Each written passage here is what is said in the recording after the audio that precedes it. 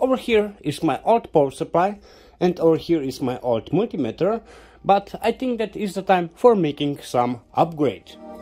The night is young, we go, it's strong till dawn, up all night till the morning comes. And with this I will replace my old equipment. So what I have over here is some power supply and some multimeter from Rigol company.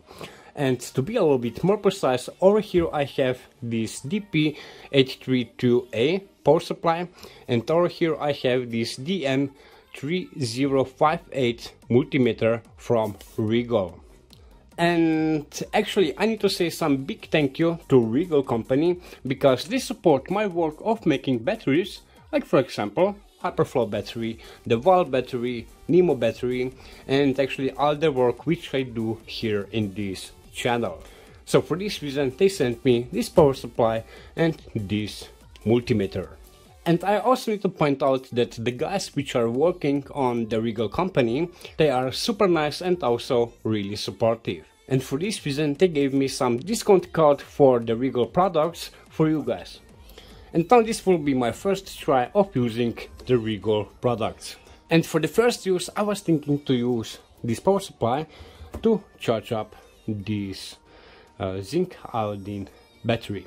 So here I have some prototype of this zinc iodine test cell, and with this power supply I will charge up this cell.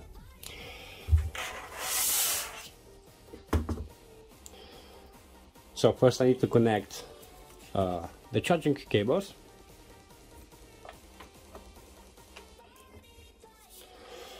So, and now I will turn on the power supply and the multimeter. At this moment I'm a little bit rusty of using this power supply because it is my first time actually, but I will do my best. So this power supply have actually 3 channels, which you can see over here or over here, and the output power of the first 2 channels is 30 volts and 3 amps, and the third channel have the output of 5 volts and 3 amps. But because I put the cables in the first channel, for this reason I need to turn on the first channel. So over here you can turn on and off all the channels. So if I turn on the first channel like so, then on this screen this first channel will highlight. So if I turn on also the second channel, you can see also here on this display the second channel is highlighted, and the same will go with the third channel, which is really nice. And now what I need to do is actually to set the voltage and the current. So if I want to set the voltage right now for the first channel, then for the voltage I need to press this button, and for the current I need to press this button. So voltage, current. And to set the voltage I will do over here. So just for example, right now I use this prototype zinc iodine battery. For this reason I will charge up this cell with, let's say, 1.75 volts, and then I need to press OK. So the voltage is set, and now I will set the current. The current which I will use will be 0.300 amps, which is actually 300 milliamps. And over here you can see that the voltage is set to 1.75 volts and the current is set to 0.3 amps. And now, for example, if I also have the second cell which I want to charge, then I will turn on the second channel. But at this moment, if I set some voltage values, then I will do this for the first channel, because if I want to set the voltage and the current for the second channel, I need to press this button. So at this moment I will set all the values for the second channel. So right now if I press this one, then I will set the values for the third channel.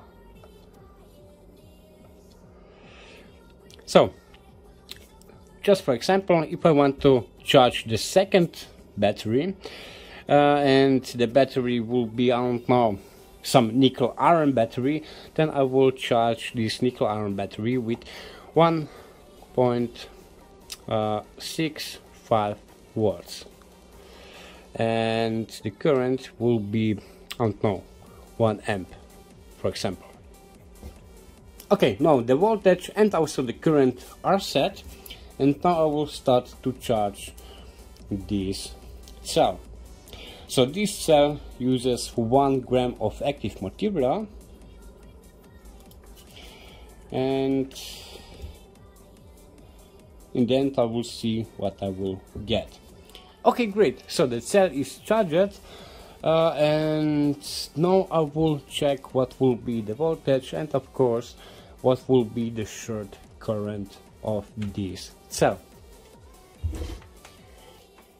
So first I will measure the voltage,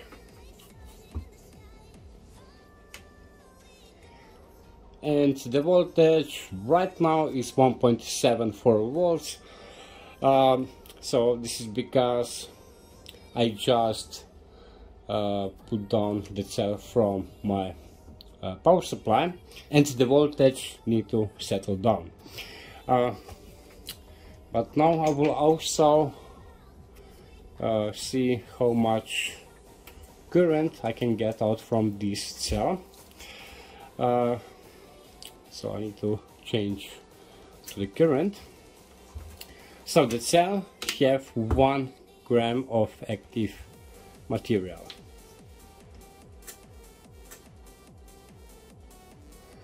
Oh, and I get the current of 3 amps. And now I also want to know if I also get the right capacity which is meant for this type of battery, because the charging time with this power supply was a little bit shorter than I get the charging time on my old power supply. And actually the charging capacity of this type of battery is around 100 milliamp hours per gram, or 150 milliwatt hours per gram of active material. And after a little bit more than 2 hours of discharging, I get the capacity of 114 milliamp hours and the energy of 155 milliwatt hours. So guys, that's it for now, and we see us in the next video. Bye.